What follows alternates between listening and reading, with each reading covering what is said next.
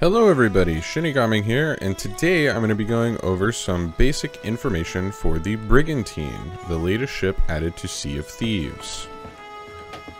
The Brigantine is a mid-sized ship, and is slightly larger than the Sloop. In fact, it is significantly larger than the Sloop, but it is also much smaller than the Galleon.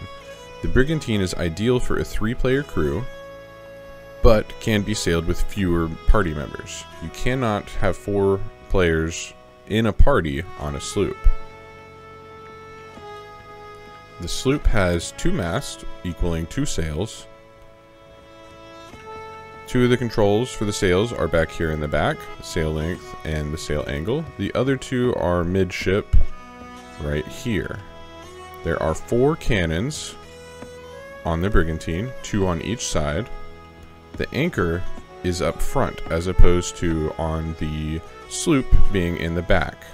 The anchor also takes a little bit longer to raise, especially with 1 person. It takes significantly longer, but if you have 2 or 3 people, it will speed up the raising of the anchor. It takes more than a full turn. Let me take that back. It takes 1 full turn to raise the anchor, and 1 full turn to lower the anchor. There are 2 lanterns up front and 1 in the back. These 3 lanterns are the only lanterns visible to other players on the seas at night. Unlike the sloop, none of the barrels are located up on deck. All of them are below deck.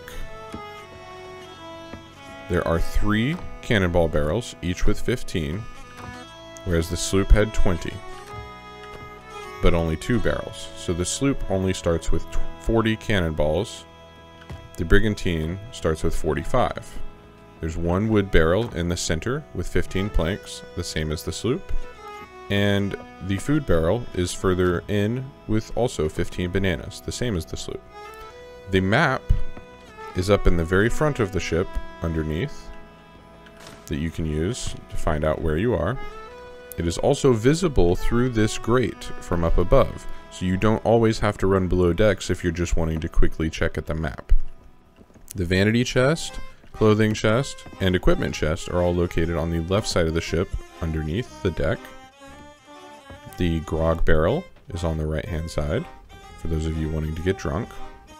Ammo chest is here, just at the bottom of the stairs to the right, and the armory to change weapons is also on the right. In the back of your ship, this chest looks like it could be something, but is not. The captain's bed and the proposed voyage table are back here.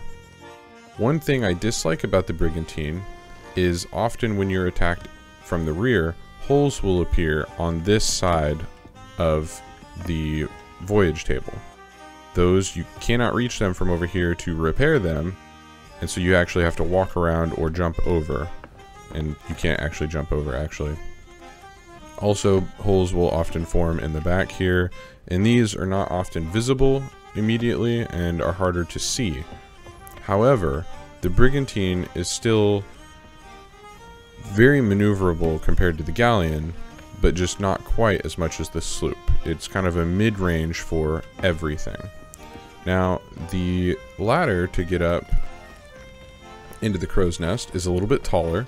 The crow's nest is also a little bit taller. As you can see, there are 2 sails on this 1 mast. And up here we have another bell, just like the sloop, and a ship flag box, just like the sloop. Sorry, with the same options. Alright everybody, that is all I have for now on the Brigantine. Hopefully you guys have enjoyed this. I will see you guys next time. ShinigamiNG out.